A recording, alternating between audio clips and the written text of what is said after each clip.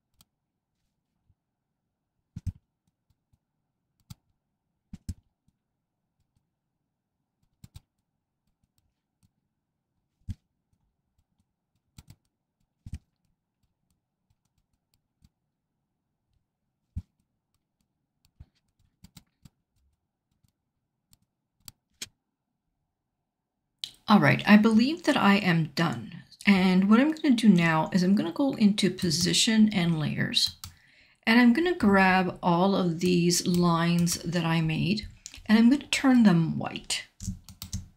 Okay, so I've grabbed them all. I'm going to click on the border color chooser and I'm going to click white. And that will, let me zoom out, and that will kind of divide my whole photo, my current photo, into different sections. So now's the time that you just want to check to make sure that all of these different sections are large enough to place photos in.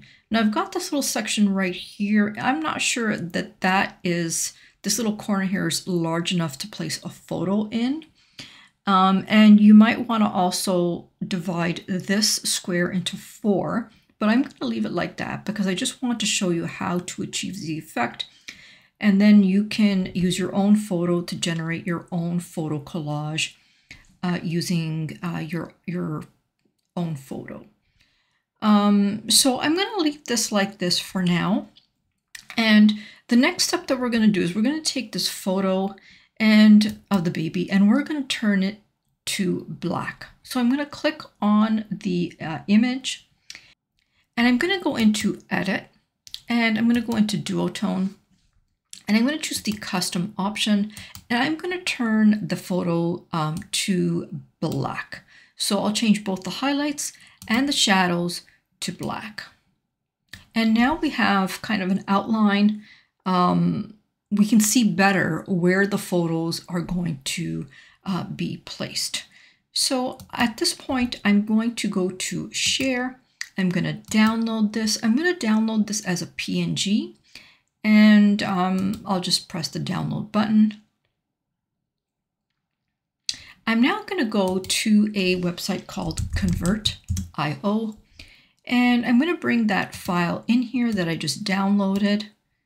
I'm going to go to and I'm going to choose the convert to vector SVG. Now this website is totally free to use, so you don't have to worry about having to pay anything. There is a limit on the number of files that you can convert in a day, but I've never reached that limit, so it's actually pretty good. So I'm going to click on the orange button to convert.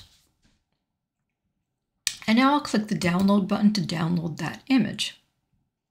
We're now going to go to a program called Figma. And we're going to create a new design.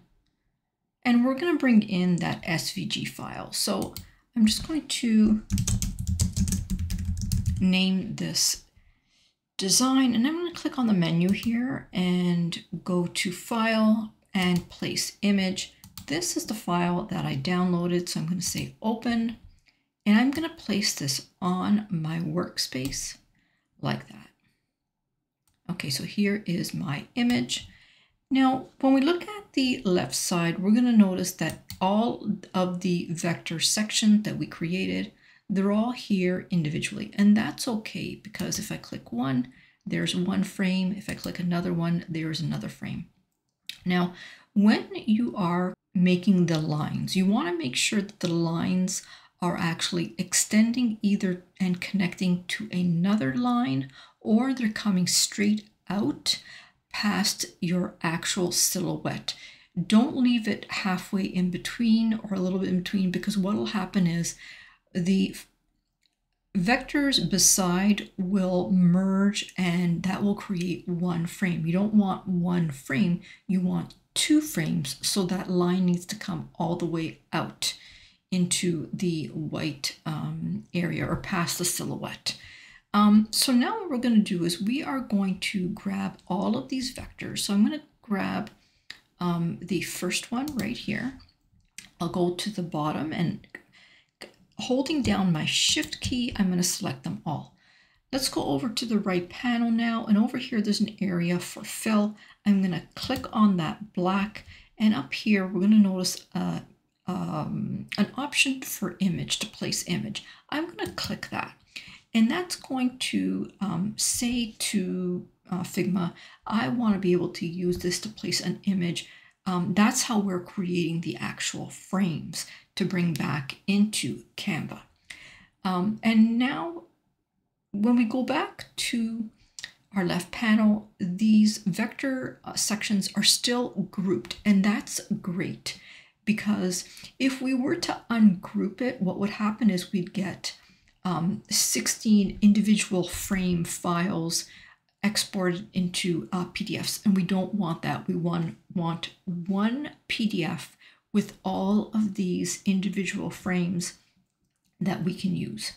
Okay, so we're now ready to export this into down into a PDF. So I'm going to grab the group, and I'm going to come over to export, and I'm going to, in the export, I'm going to select PDF, and I'm going to export the group.